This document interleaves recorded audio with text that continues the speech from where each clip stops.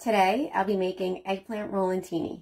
Welcome to my tiny kitchen cooking. Start with the eggplant. Take the tops off. It does not have to be a perfect peel. When you're buying eggplant, bigger is not always better because oftentimes the bigger ones have too many seeds and the seeds can be bitter. So you don't really want to go for size all the time, just sometimes. Slice it lengthwise.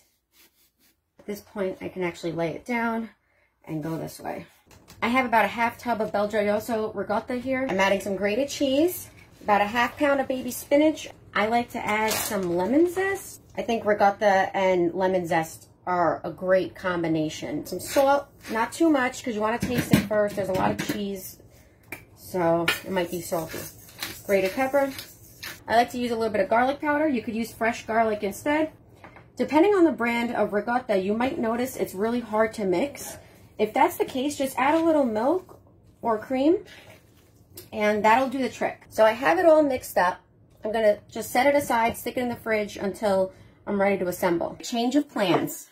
I have way too many eggplant to be grilling in this kitchen. Spray both sides with oil, season both sides, just salt and pepper, line them up in a pan, stick them on broil. This is a great trick, try it. You have to keep a close eye on this because it is dangerous to broil. These won't look the best, but they'll taste just fine. Add some more oil because the oil really helps it cook and brown better. You see that like floppiness? You really just kind of want to make it pliable. I just know someone's going to have something to say about me broiling eggplant rather than grilling or frying. And I have to let you know, I don't care. For the sauce, I like to mix a can of crushed tomatoes and a can of puree. Season, salt, pepper, dry parsley, or fresh if you have it.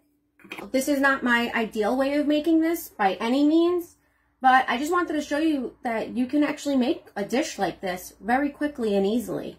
Layer of sauce, the ricotta mixture. You want to gently roll it so you don't squeeze out all that goodness, and that's what it looks like.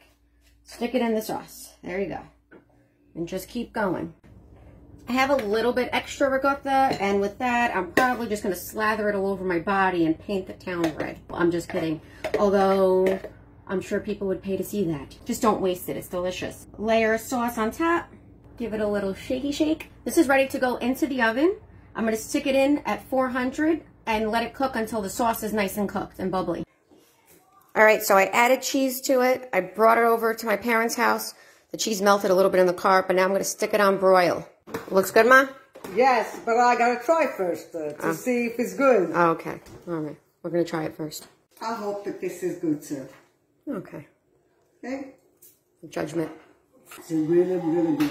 Angelina, the ricotta, nice taste. I put lemon zest. Yeah, it tastes so good. Really good, Angelina. Good. Buon appetito. Buon appetito.